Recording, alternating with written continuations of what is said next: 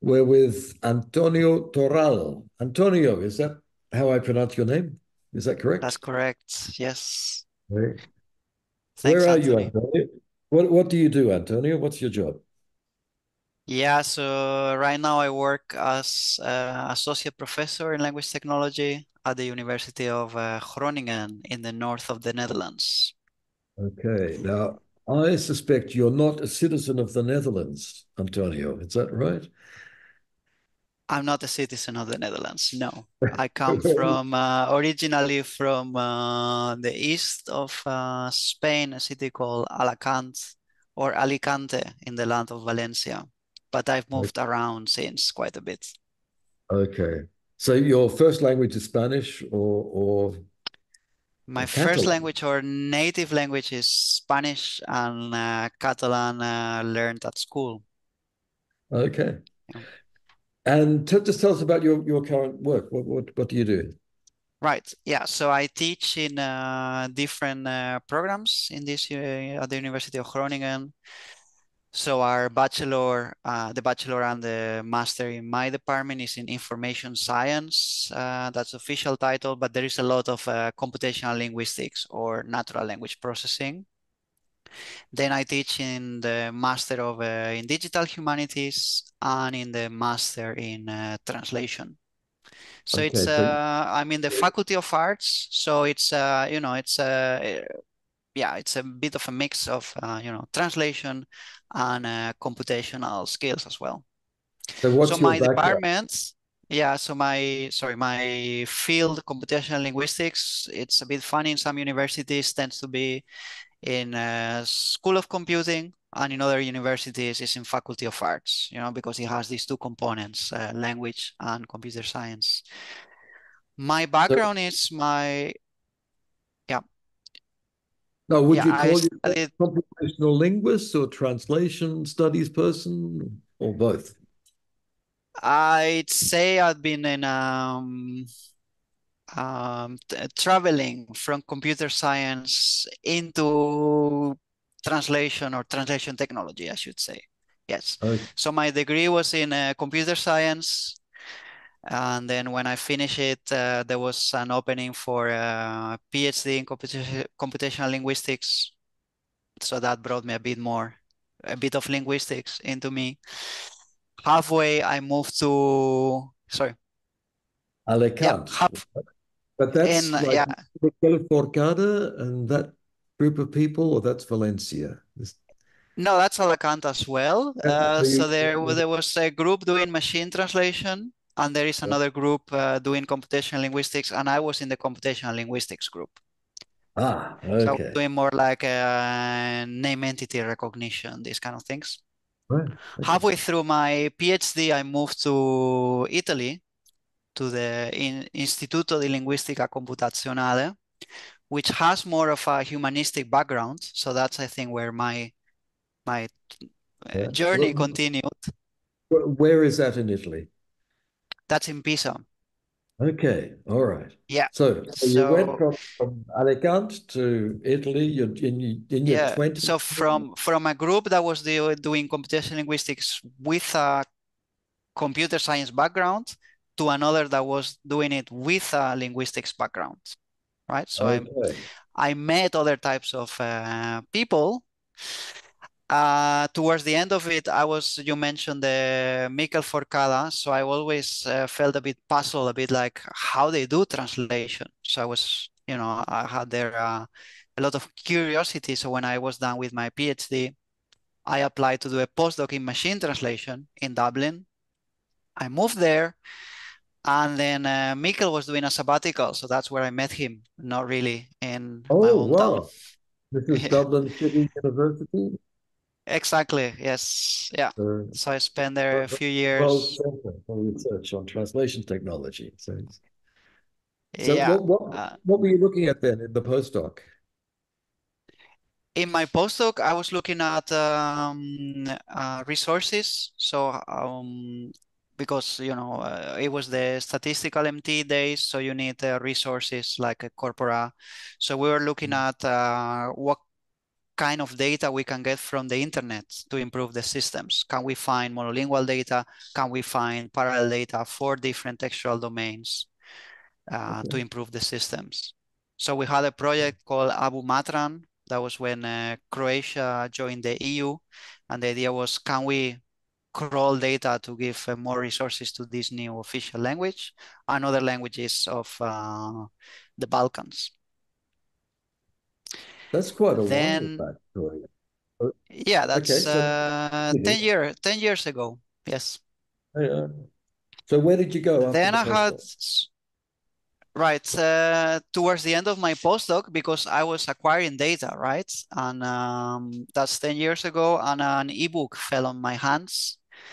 And it's because I was reading a paper book, and the next one in the series was not on paper, and there was an ebook, and I could find it, so I started reading there.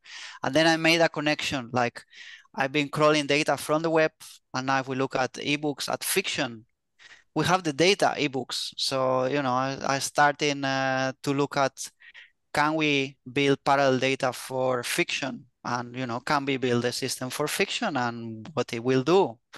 And so it was driven out of curiosity. Then most people around were thinking this is leading nowhere, but my boss at the time, Andy Way, said, yeah, let's explore this, let's see what happens. So this is in Dublin. Then you were doing Yeah, this is still in Dublin, just before I left. the heretical And work. this, Yes.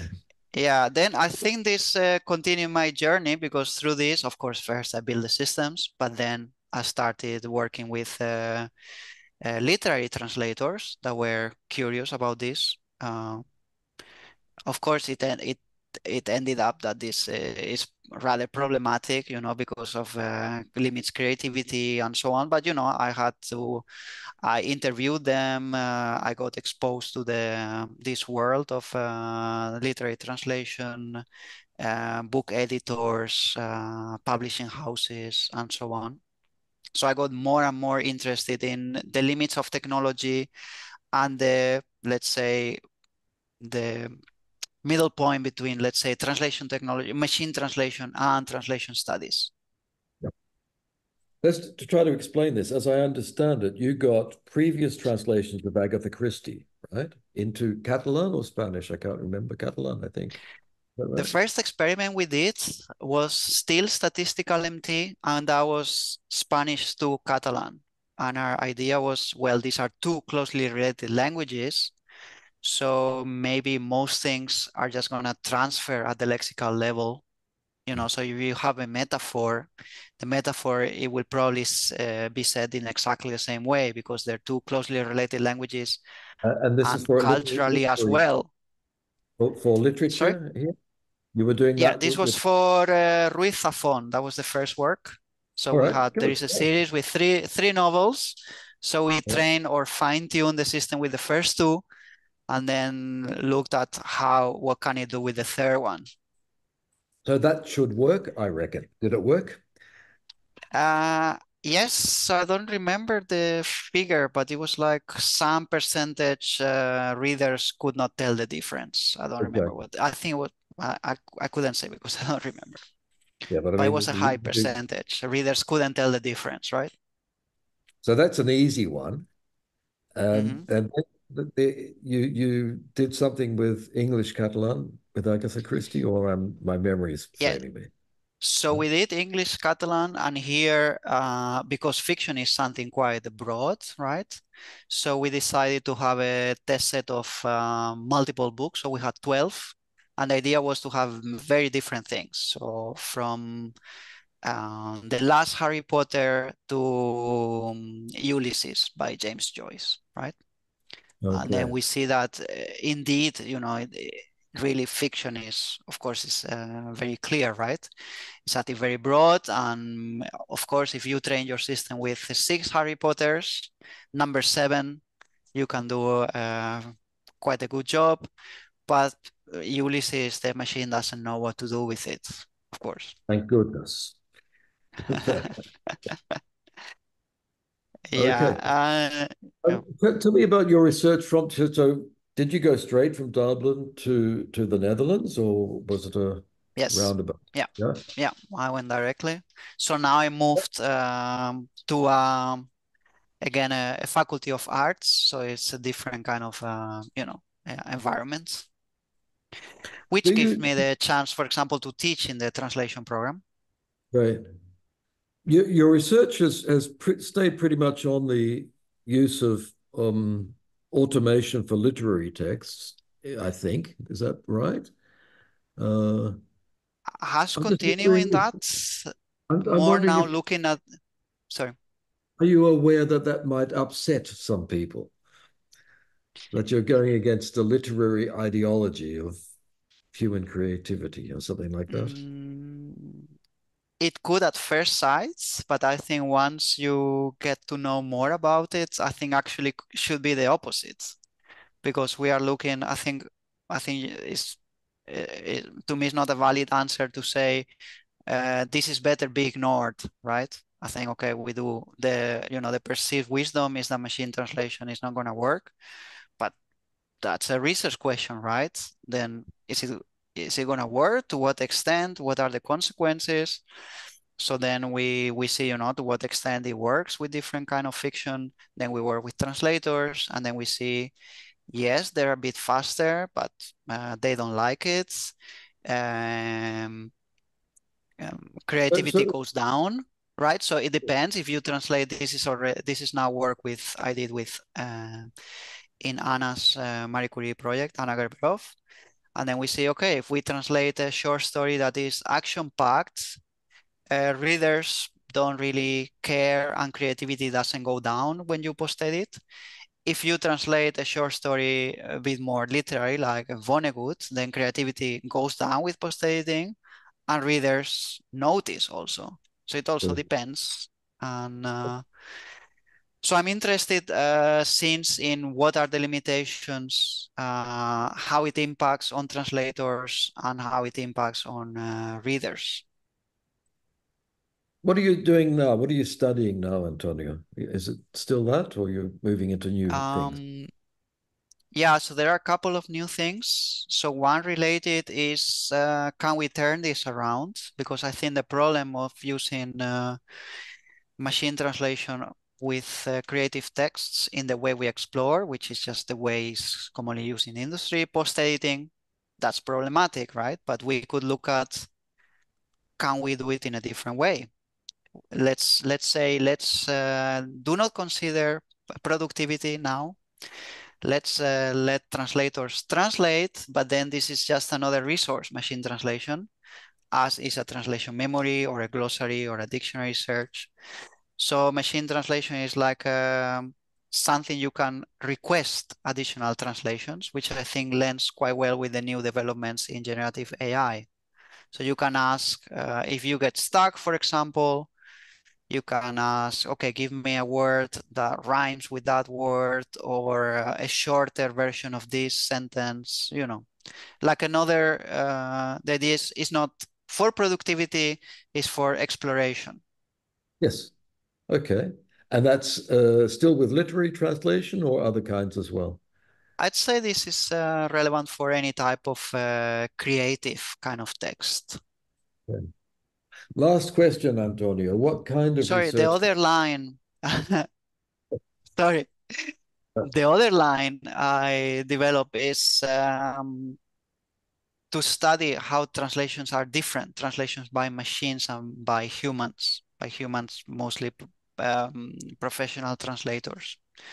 So I'm interested now this links to early 90s or 90s work in translation studies on translationists or laws of translation, that translations are different than originals, this kind of thing. So in this framework, how do machine translations differ from human translations? Is the language simpler? Are there We're going back to the less tendency. explicit? Are you including AI in that? Yes, yeah, yeah, of course, yeah. Yeah. I bet AI doesn't follow the universals of translation, but I'm betting. I don't know. It'd be interesting to find out. Okay. Yeah, we don't know yet. We'll see. When we know, we'll see about the bet. They give me some good odds, I'll bet. What kind of research do you think we need in translation studies? Mm, How can I answer that? Because I'm not a scholar in translation studies, right? So I Oh, will have here we an need help. We need help from the outside. I will have a imposter syndrome there. As I described through my journey, We originally I'm all in have. computer science, but I can tell you what I find interesting. So if I have to give one example, that's something I like, I think could be useful is how can the translators use technology for their own benefits, or how technology can be used to augment translators, right? It's a paper from last year by Sharon O'Brien. Absolutely. And Yeah. some examples are, so there is also some work, right? Like the book by Udale already a few years back shows how things like sketch engine, so Corpora can be used to explore, the book you are translating. In this case, was translating books. Other technologies we might not think when we are doing translation, like speech. So I interviewed recently a translator, Nuria Molines, that uses speech to translate. So translates Speech to text. orally. Yeah. Yeah, Yeah. Yeah. speech to text to translate Exactly. fiction again, Yeah. and says that this way feels more natural and is closer to translated dialogue than typing. So it's another use of technology. So I think machine translation, generative AI, we also can discover ways to use it Right. to augment the translator. Antonio, thank you very, very much.